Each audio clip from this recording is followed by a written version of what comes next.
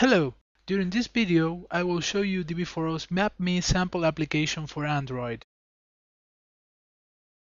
MapMe basically displays 2D maps on Google Android, but also adds additional features such as interaction with Android's GPS device for tracking the GPS position, saving routes, etc. The storage of location bookmarks, including search capabilities using db4o. And, in a future version, a system for allowing your friends to watch your location and vice versa. So, let's first take a look at the MapMe application running so you know what we are talking about.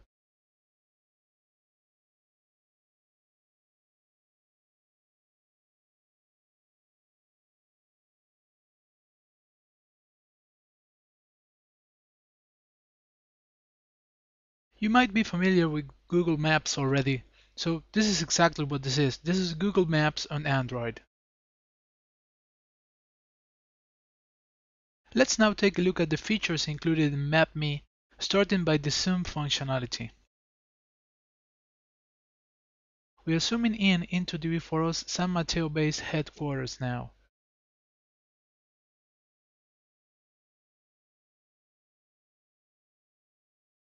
Now let's toggle to satellite view.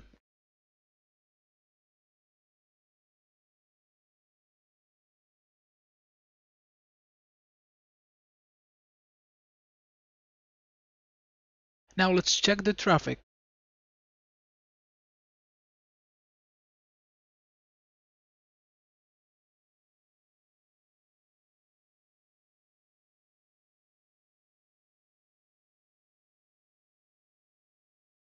MapMe also allows you to search for locations on the map.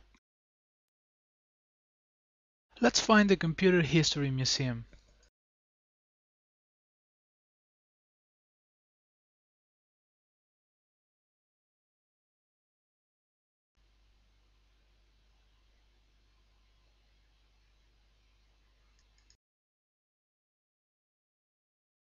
Now we can save the location by entering a name and maybe a description.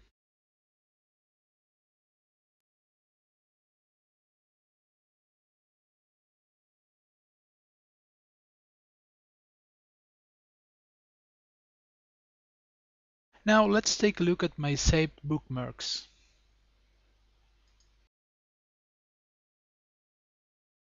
If we click on an entry, we can edit the bookmark information.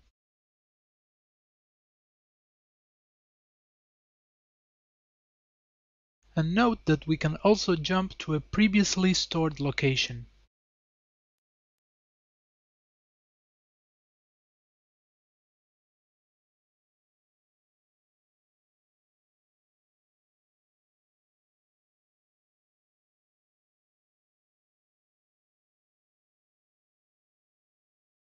Now let's try to remove a bookmark.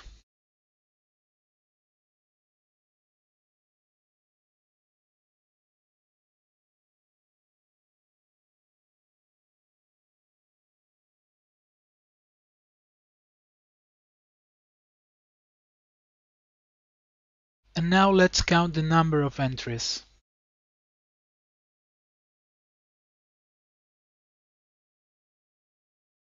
The good thing is that with db4o, the source code that achieves persistence is below 80 lines of code. All persistence code resides on the db4o helper class, which basically stores and retrieves map bookmark objects.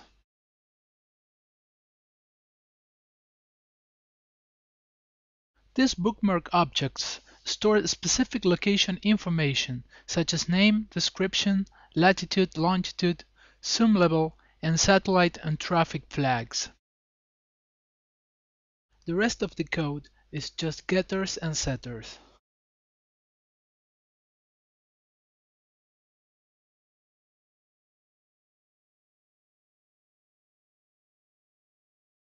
Now let's take a look at the db4o helper class.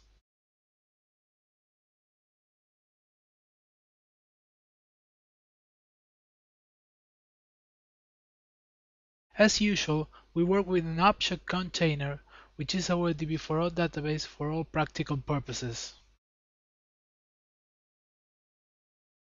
We also reference the context objects, which gives us limited access to the parent activity which uses the db4o helper class.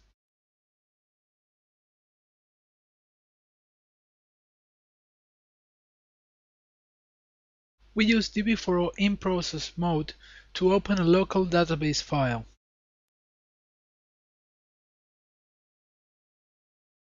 The first parameter is a db4o configuration object, which we provide right here in the dbconfig method.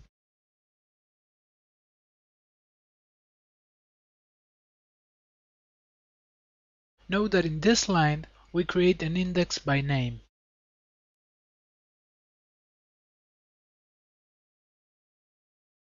The second parameter for open file is a full path to the db4o database file.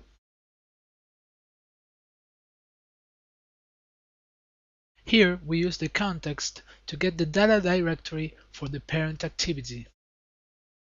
Otherwise, we won't be allowed to create the db4o database file. To close the database, we just close the object container.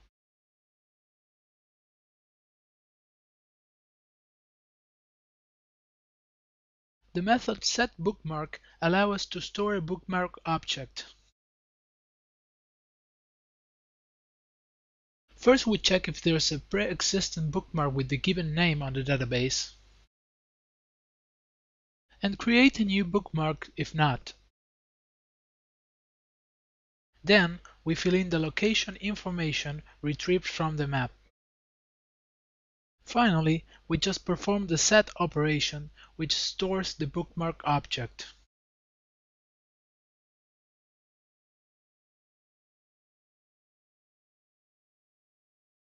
The getBookmark method allows us to retrieve a bookmark object from the database by name. We use queryByExample, which uses a prototype object to find the match on the database.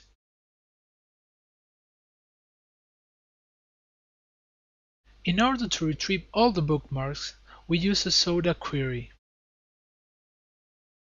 First, we ask the database for a query object, and then we constrain it to the MapBookmark class. Note that we also configure the query to sort the results by name. Finally, we just execute the query. Once we retrieve the resulting object set from the getBookmark method, we can count the number of objects with the size method. Finally, we can remove a bookmark from the database by first using the getBookmark method to retrieve it by name, and then using the delete method.